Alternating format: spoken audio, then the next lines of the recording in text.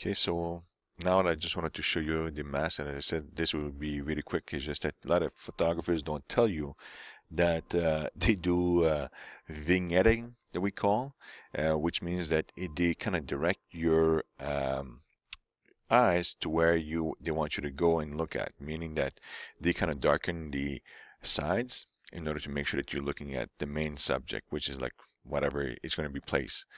So in this case, I'm just going to go in, I'm going to create a new layer, and I'm going to use the D onto my keyboard to make sure that this is default. And after that, you use the gradient tool. So if you click onto the paint bucket, hold on to the left click, wait until this pops up, the gradient tool. You have this one. And then you have what is called like this is linear and this is radial. So if you click onto this and you click onto that little settings, you have what is called black to transparent, and you click onto this. Now, if you go in here and you press OK, and you start to just click and drag, it's going to do the opposite. So you see that this is black in the middle and this is clear at the end. I don't want to have that effect. I want the corners to be actually dark. So I'm going to Control Z, and actually I'm going to use this part over here. Okay, so I'm going to go back to this part. And here's a quick way. You can actually reverse it many ways, but maybe like this would be easier. If you click onto this, bring it over here, take this guy, move it on the other side, and there you go.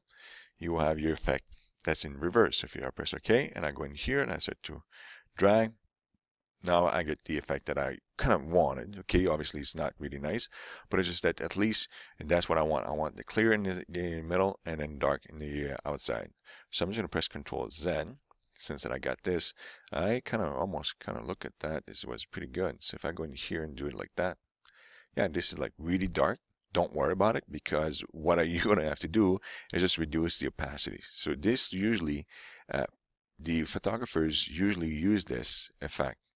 And then to Lightroom, there is like a button that says like vignetting. When you do the close to the sharpening and all this, I'll show that to you in the classroom. So it's really seldom, or like really not big effect, but it's just a little bit. And it depends on to what you want to do. Don't overdo it, because if example would be like, if I bump that up like this, it is too obvious. Okay, it's something happened, something that was too much. So usually, like, you can look into this. I think it's in the 20%, 15, 20%. You can just play back and forth. And if you don't like it too much, you can always go back, use a mask, and reduce the amount that you want as far as in the middle. But in this case, it's just that if I go back and forth, I kind of like that this is the brightest part of the actual photo. If you want to, you can actually say, okay, I want this to be even further than that. Now, on that note, let's use also, yeah, keep on adding stuff.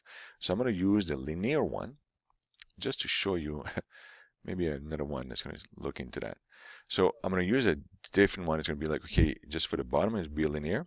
So if I go in here and just drag it up here like this, okay, oops, it's still radial. I said linear, press on the shift, hold on the shift to make it straight. So you get to have that effect. I think I want it even further than that. Go like that. And then you can actually just go in here and play with the mode. I just did the overlay. Okay, you can use soft light if you want to.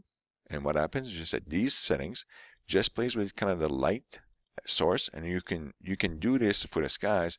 It kind of changes the color a little bit, and you can reduce the amount of that, so this doesn't look like color painted blue. Okay, but it's just that little effect sometimes, and I use that effect also into the sky. Like I just use a gradient and just put it into that sky.